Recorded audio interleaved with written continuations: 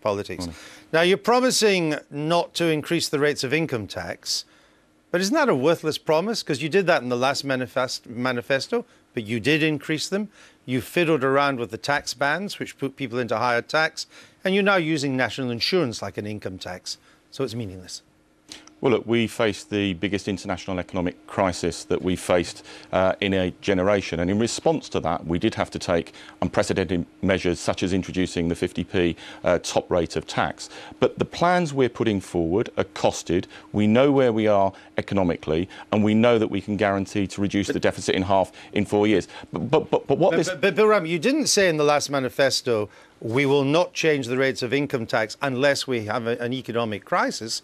You just said we won't change the rates. Now, given that you fiddled about with them and that people are paying a lot more income tax and NI now, why should we believe your promise in 2010? We weren't able to anticipate the international economic crisis, just as every other country wasn't able to anticipate it. Because you really believed in no more boom or bust? No. Hold on, Andrew. At the bottom of what would people rather that we had done to actually allow the deficit to spiral out of control? You did break your promise. We made clear they were unprecedented circumstances and we had to act. But what this manifesto is about securing the recovery, continuing to improve our public services. What we're not going to do is what the Conservatives are doing, is spraying around like confetti, tax pledges and spending pledges, because it won't work, it doesn't add up and it's unsustainable. But we also want to support family living circumstances. Now, you've ruled out, though, as I say, you didn't live up to your promise last time, an increase in income tax rates, but you've left the door open to raise VAT.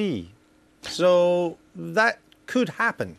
No, we're very clear that we've got plans that will enable us to reduce the deficit in half over 4 years.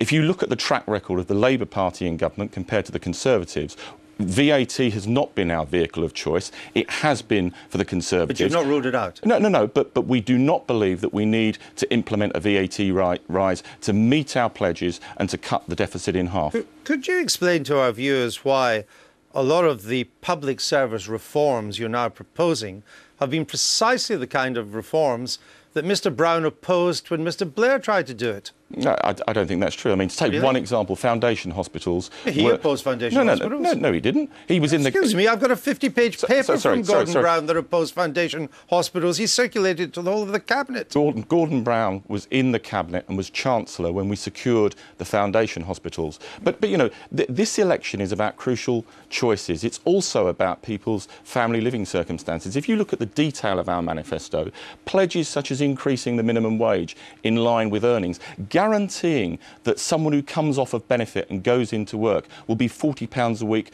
better off. The commitment to support first-time buyers. Crucial in my constituency, the commitment to 10,000 council houses additionally each year. These measures will make a real difference to people up and down the country. Though the country's short of 3 million houses, so 10,000 isn't going to make much of a difference.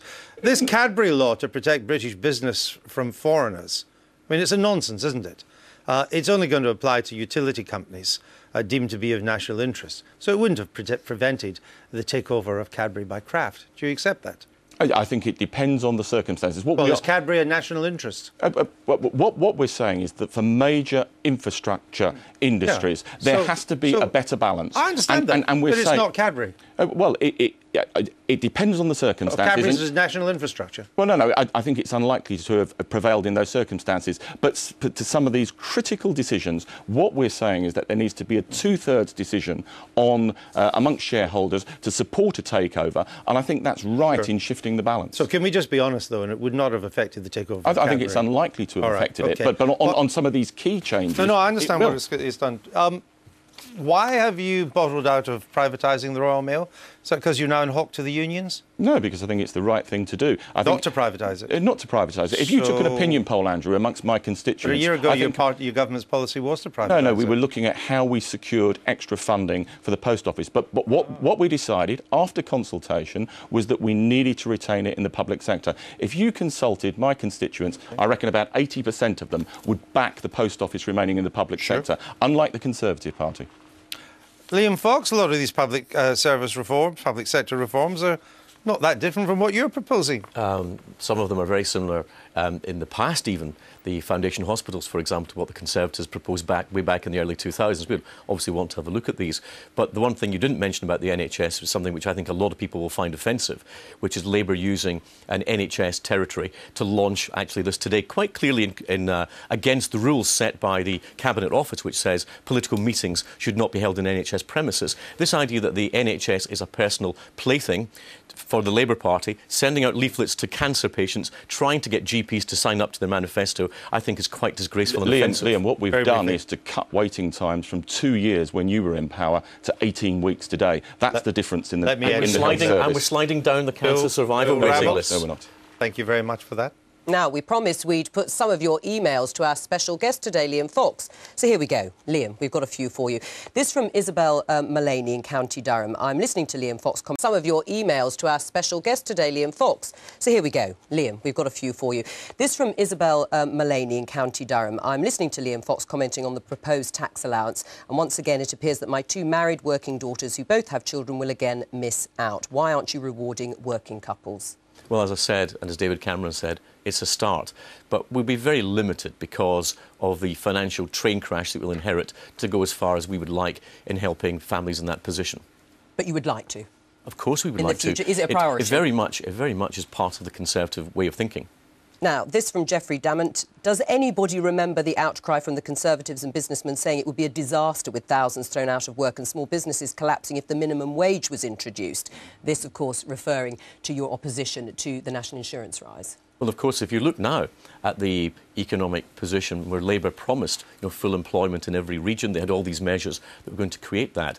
But do you agree that businesses, there was an outcry about the minimum wage being introduced, and now it seems businesses have managed with that? Isn't that the same? This is the questioner really asking you. Isn't this the same with your opposition to the national insurance increase? No, national insurance is a tax on jobs. It will wreck the recovery. We've got people signed up for our campaign who employ very large numbers of people. Wreck the recovery. Liam, when the minimum wage came in... Would you like to change that verb from wreck to maybe hold it back a wee bit? It will certainly harm the recovery. And if harming the recovery is not what the government is meant to do. It's meant to encourage recovery in this country. Just as you said, that the minimum wage would cost 2 million jobs, and it didn't. We increased jobs as a result of that. OK, we have to leave it there. You can see that campaign is underway. We thank all of our guests for being with us today on the first full day of the campaign when Labour launched its manifesto promising more Blairite-style public service reform.